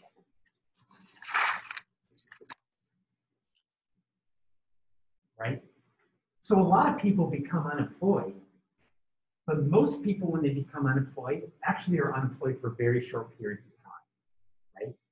Because most people, why are they unemployed? Well, they want to move to a different part of the country, or their partner got a job and has to move, or they hate their boss, or they think there's something else out there that's better for them, right? Those are actually the most common forms of unemployment. In fact, I'll show you a little data here.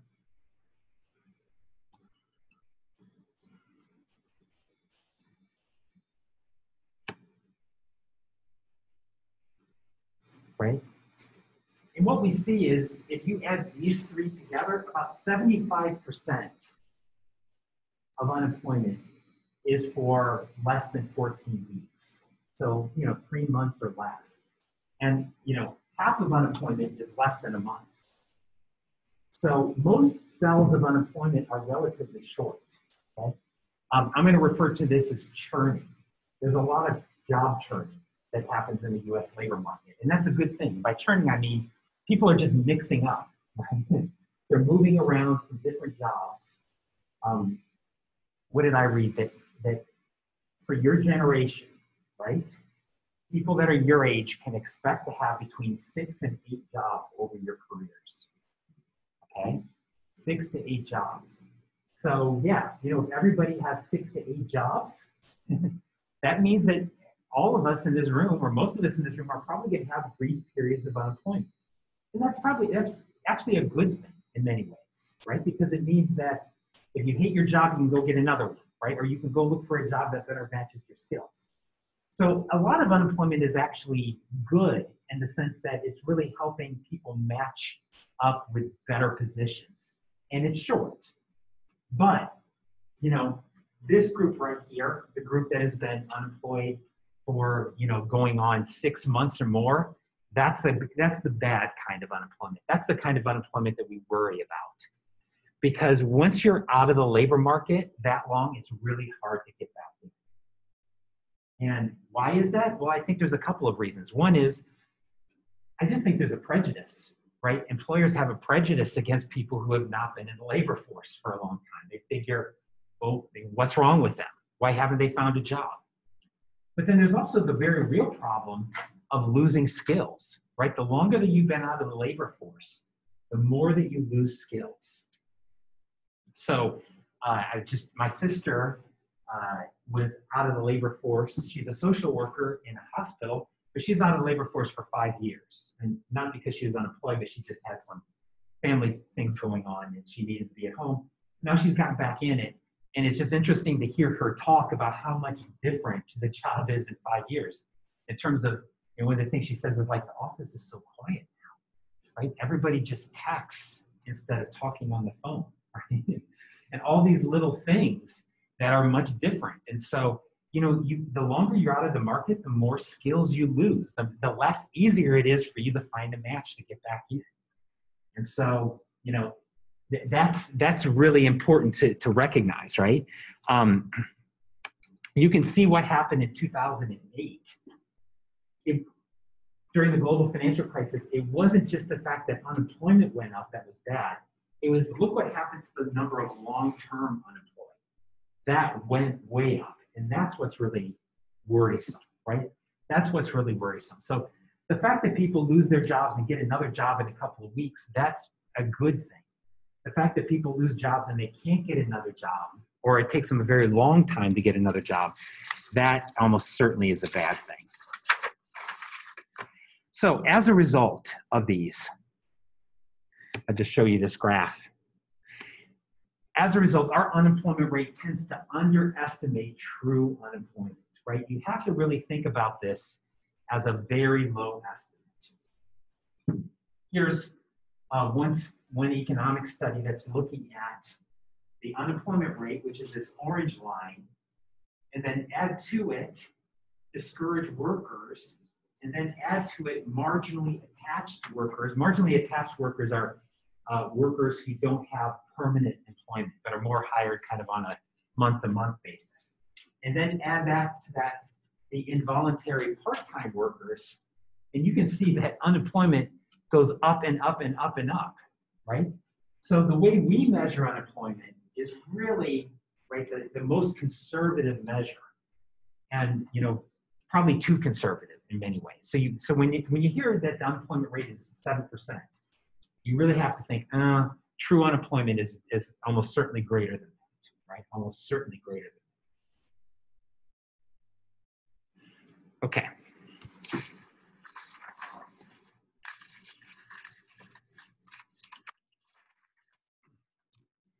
So let's talk just really briefly here, because we only have just a couple more minutes.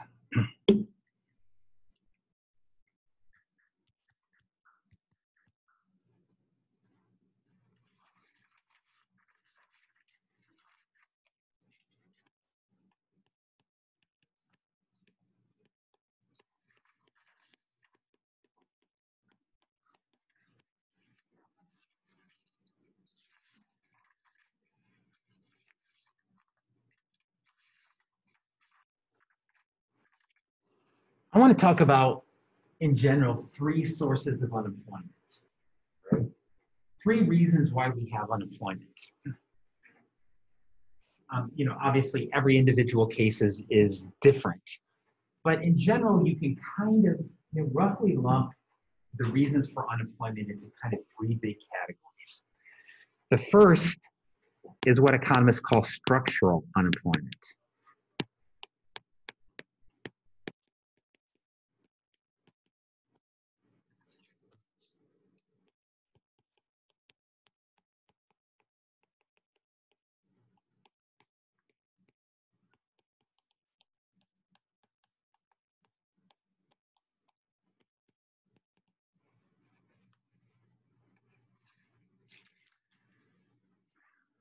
Structural unemployment comes from technological change in the economy.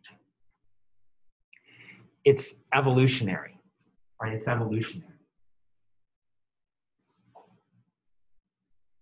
Okay, in 1800, what percent of Americans were farmers?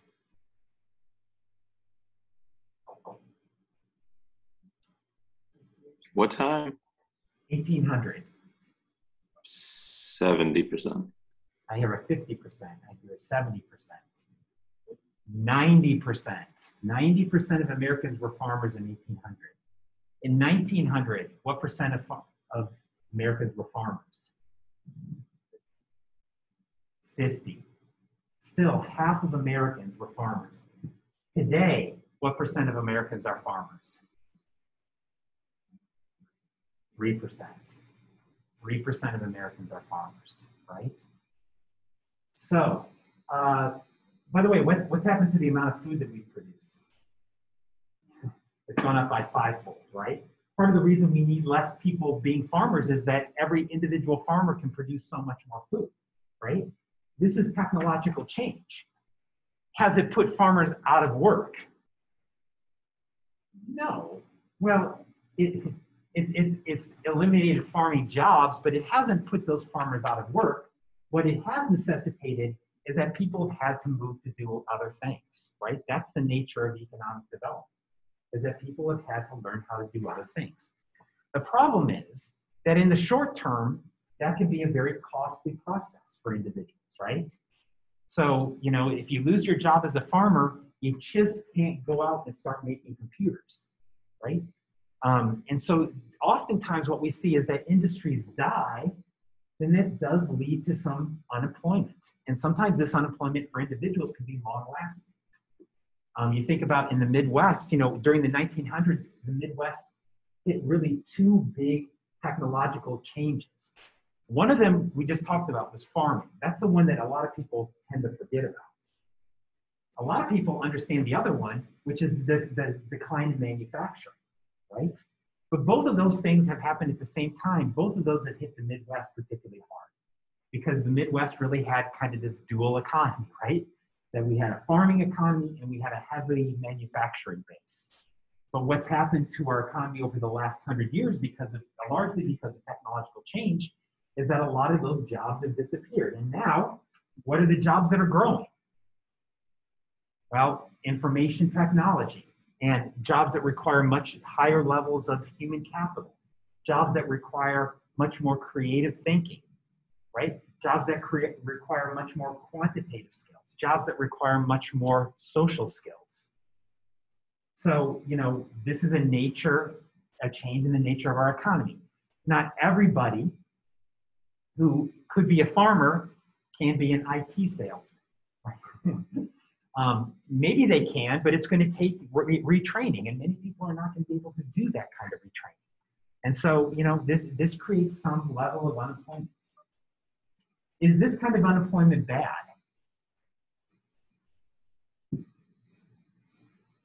Well, I would say no. And not that we want people to be unemployed, but also I don't want to be listening to 8-track cassette tapes either, right? I mean, technological change in many ways is good, but there are some costs to it, right? And so this is one of the negative side effects. But to prevent these jobs from disappearing is really to prevent innovation, right? Is really to prevent innovation. So, you know, when people talk about saving jobs in coal mining West Virginia, they could just as easily be saying preventing jobs in new clean energy, because they're really the flip sides of the same coin, right? To have innovation in clean energy really means the disappearing of old industries that are focused on, you know, fossil fuels. So structural unemployment is a big part of this, a big part of unemployment. There's also, you know, part of structural unemployment can also be tied to government policy, such as minimum wage laws.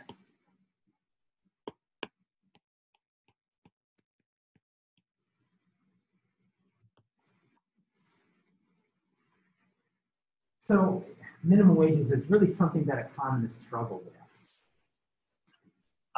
Are minimum wage laws good? Are they bad? I would say the traditional thinking in economics is that they're more bad than good. Why? Well, it's just a simple supply and demand argument. Let's think about a labor market. So here, the market is not for pizza or for beer, the market is for people. So once again, you have a supply and you have a demand, and that determines wages and the quantity of labor, right? So here we're just treating people as commodities, right? Instead of beer as a commodity. Well, what is a minimum wage law? A minimum wage law essentially says, no, that can't be the equilibrium wage. You have to keep the wage up here. The wage can't fall below this minimum.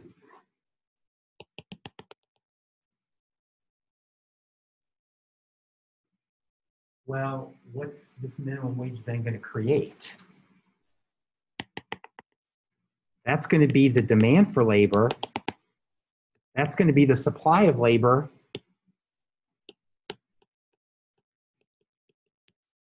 The supply of labor is greater than the demand for labor. This is unemployment.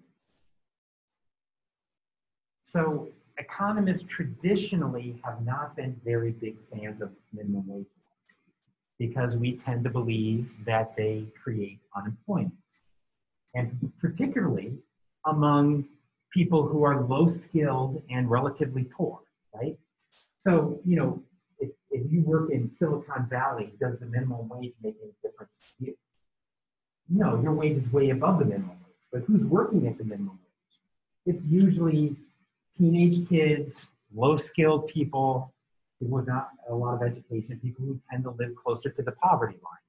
And so economists do worry that this tends to hurt those people the most. And in an attempt to help those people, you often hurt those people. Now, I will have to say, this is not the class to get into it, but economists really struggle with this because, yes, this is a reason to be worried about unemployment and minimum wages, but there's also some reasons to think that minimum wages might make some sense, right? Particularly because many people say that in many markets, people who hire labor are essentially monopolists, and they use monopoly power to essentially keep wages down here,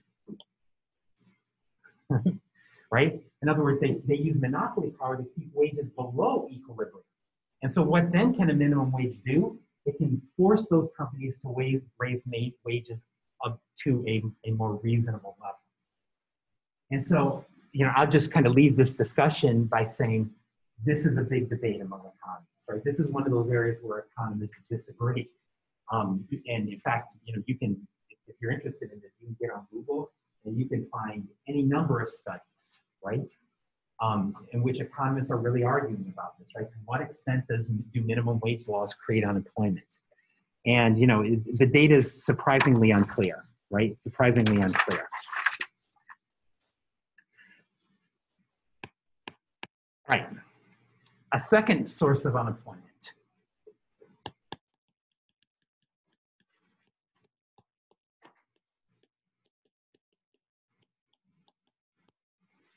Frictional unemployment.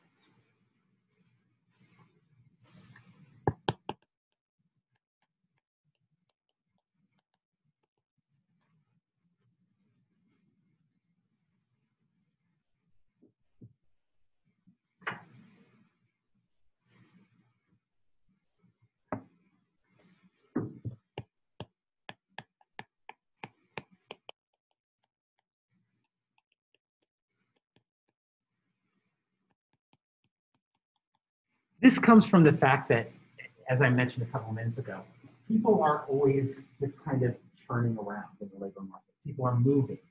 There's hiring, there's firing. People spend time looking.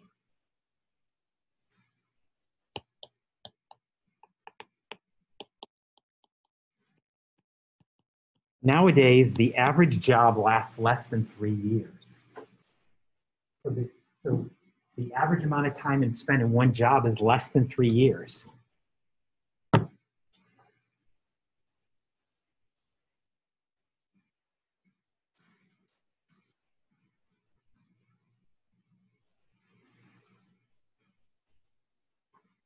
So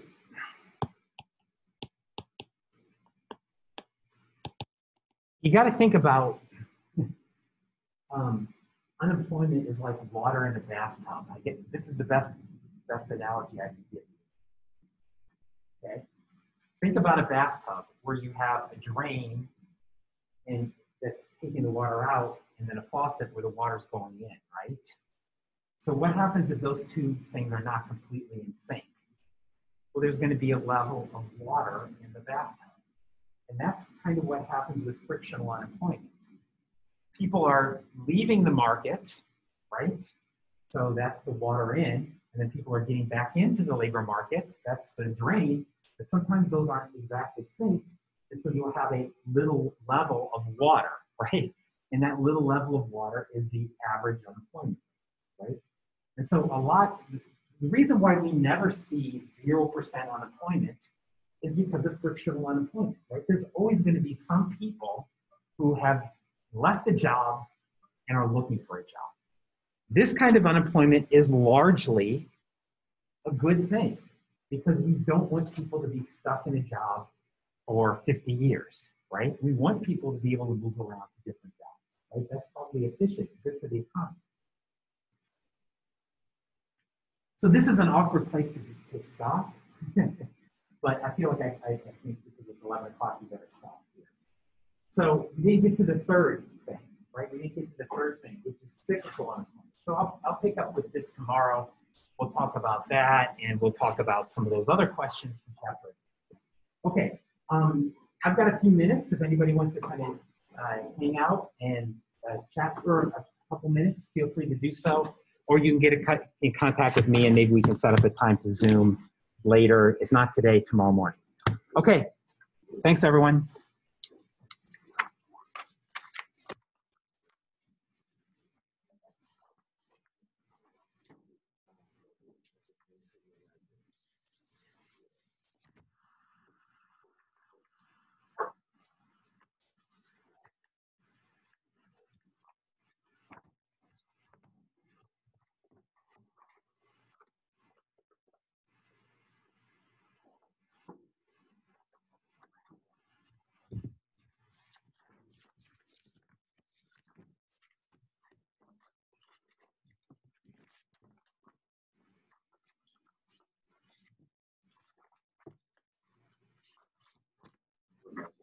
Mm-hmm. Yeah. Hold on one second. Let me